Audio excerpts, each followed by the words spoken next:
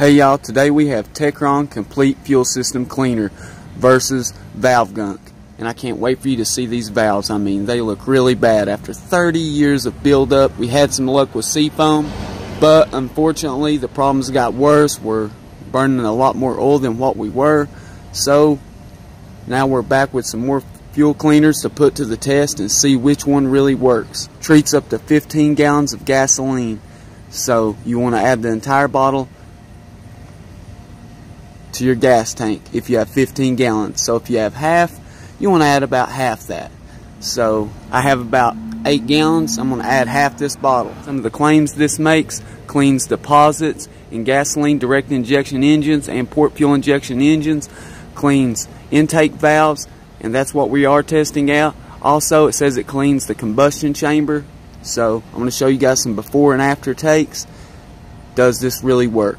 Let's go ahead and add it to the fuel. So you can see the fuel right there. We have 7.5 gallons. So guys, you can actually tell there's a lot of carbon buildup on these valves, and I mean a lot. So can it actually help? Well, we're gonna find out. I'm not so sure. This is the very first valve.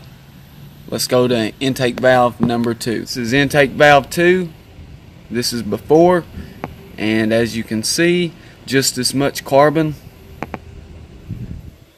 Let's move on to intake valve number 3.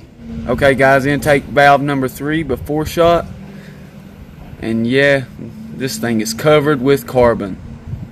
Let's move on to number 4. Okay guys, here we are at intake valve number 4.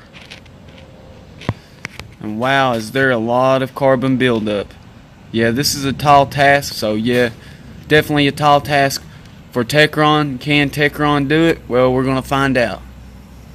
Okay guys, after 1 week of driving, we've ran this fuel out, and I'm really excited to see the results. So, let's go ahead and jump right in. You're watching Nate's Interactive Auto. Did you think this actually worked? Do you think this helped? Do you think it cleaned the intake valves? Drop a comment below. Let us know what you think. Have you tried this product, and does it actually work? Okay guys, let's go ahead and take a look at these after shots.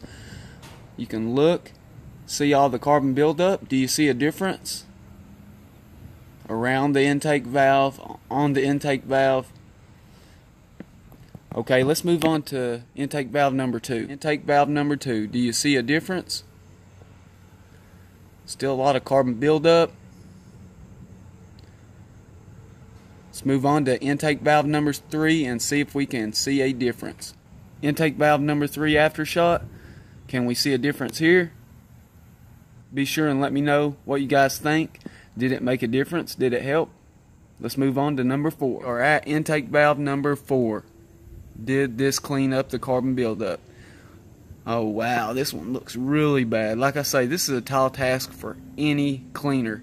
So definitely let me know what you guys think. I'm really interested to hear, because like I say, you know, I really hate to be the judge. So drop a line in the comments. Okay, what did you guys think? Do you think this product performed well? I definitely had my doubts, so let me know what you guys thought. I really try not to give my opinions. Sometimes I just can't help myself. I don't want to influence this test in any way, and I'm not promoting these guys. I want to make that very clear. The test results, I always hope for the test results to come out well, so we have a product that works great, that we can use. Definitely let us know how you think the test turned out, or as I said earlier, if you've done the test yourself. So, thanks for watching Nate's Interactive Auto. You guys keep on wrenching.